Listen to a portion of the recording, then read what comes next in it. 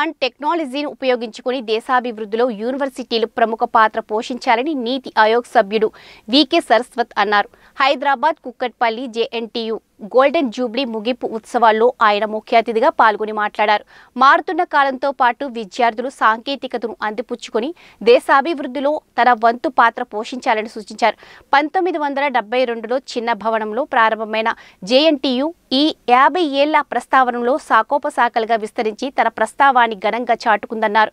భవిష్యత్తులో ఉత్పన్నమయ్యే పలు సవాళ్లకు నూతన సాంకేతిక ఆవిష్కరణలు ఉపయోగపడేలా విద్యార్థులు పరిశోధనలు చేపట్టాలని సూచించారు. పోఖ్రాన్ అణు పరీక్షలు జరిగిన నేపథ్యంలో దివంగత మాజీ ప్రధాని వాజ్పేయి ప్రస్తావించిన జై జవాన్ జై కిసాన్ జై విజ్ఞాన్ నినాదాన్ని ఈ సందర్భంగా ఆయన గుర్తు చేశారు.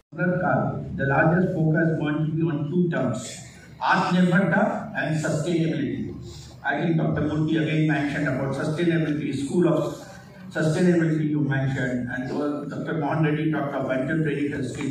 I think these are the two major elements which are going to make a difference. So if JNU is going to write the next page for the next 50 years, so that when we have the 100 years, or maybe even when we synchronize the next 25 years with the 100 years of India's independence, we should be able to look at whether we have kept pace in educating our children to that level where we would have seen them as entrepreneurs. As our Honorable Prime Minister says, we are not looking for job seekers, we are looking for job providers. So what you have to do today is to transform. And for that, I have only a couple of suggestions.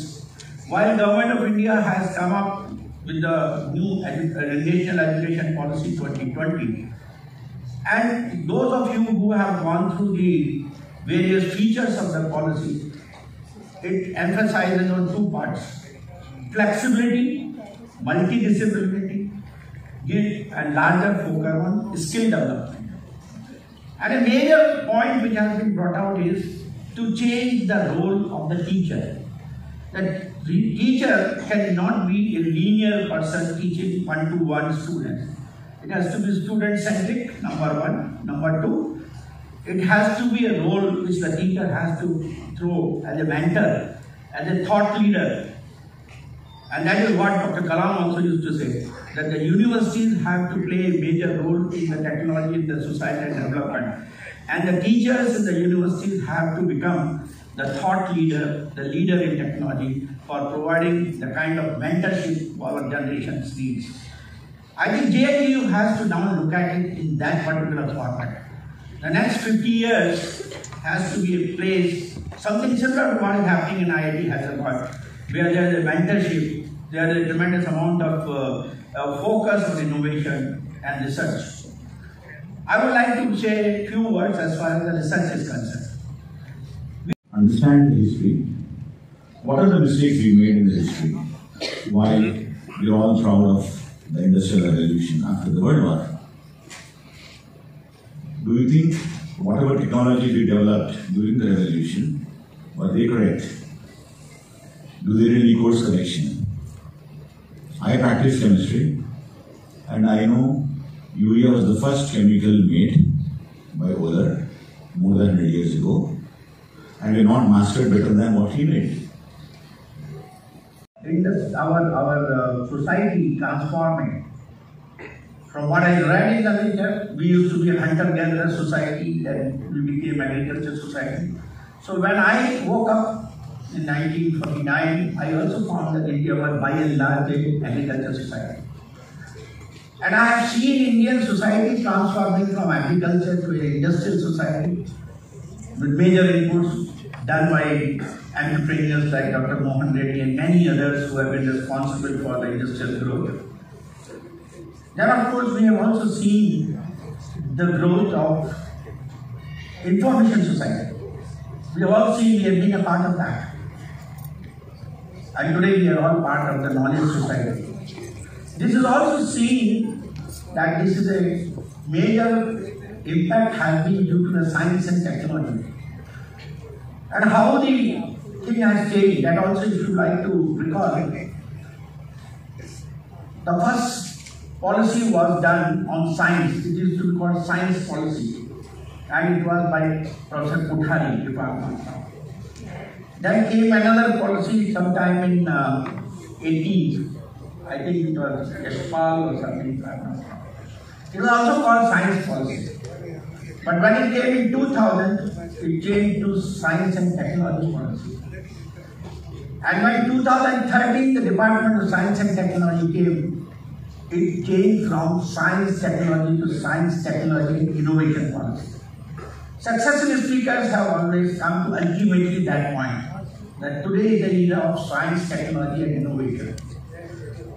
So when you talk of science, technology and innovation, this is one thing which is also evident from the fact what our great leaders have said.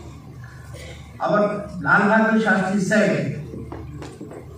because 1962 war we had gone through 1965 war.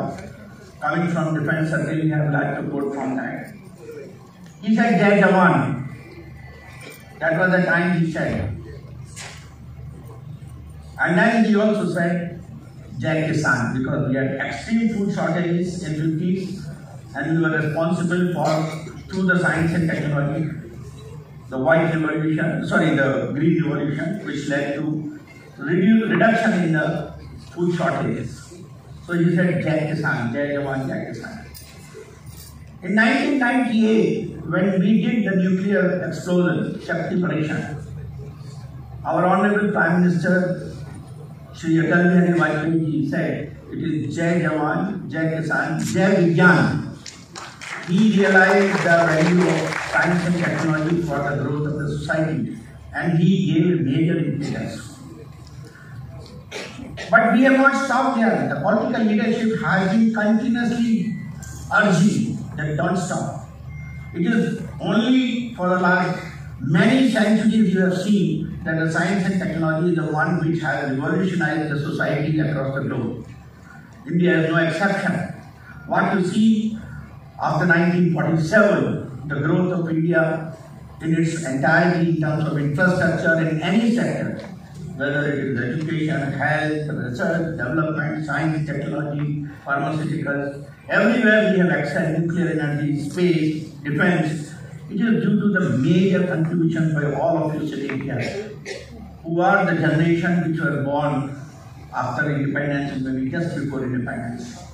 So it is a contribution of all of you which has brought India to this kind of a status that our GDP, which when the Britishers left, was less than 2%.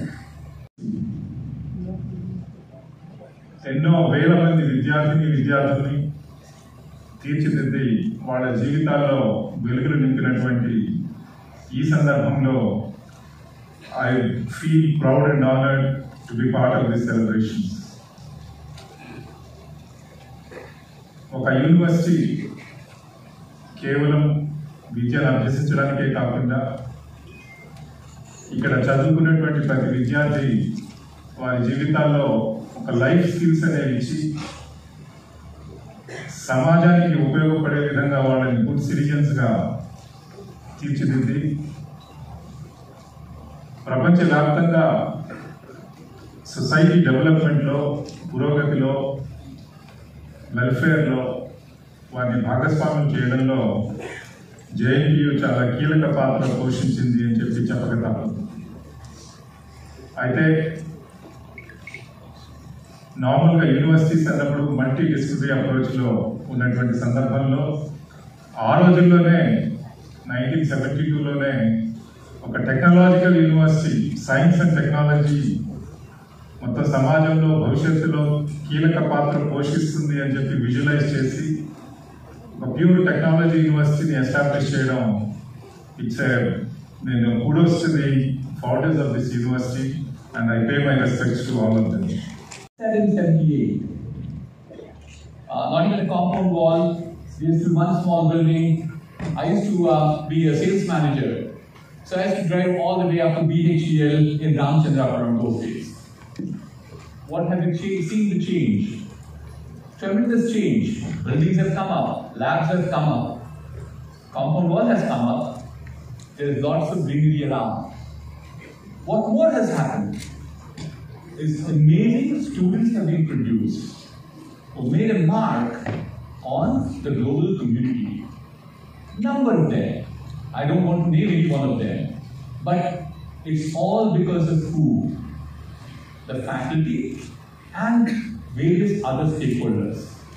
We have luminaries here, starting off with your current Vice Chancellor, Professor Narasimha Reddy is here. There are several other Vice Chancellors who are also in the gathering today.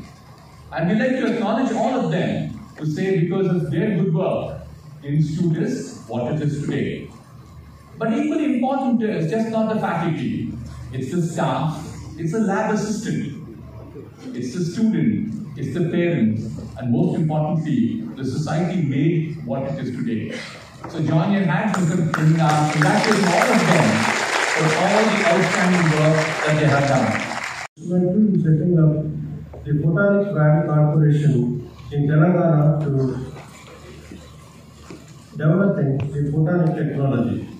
This program is expected to be a game changer for the next generation of networks such as 5G, superconductors, and presently Dr. Saraswat is the Chancellor of JNU Delhi and member of ADI.